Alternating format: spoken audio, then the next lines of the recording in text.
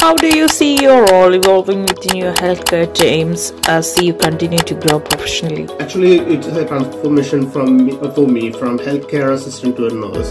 So now I am leading a team. I got a lot of nurses with me, and there are a lot of healthcare workers who I need to assign the job. That's very good.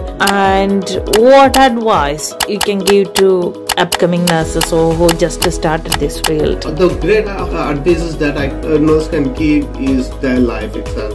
Because I was in India working as a nurse in 2010, then I switched my job, then I came to UK. I spent a few years. If you think that you can give them comfort with your words, with your work, then definitely you are made for the nursing.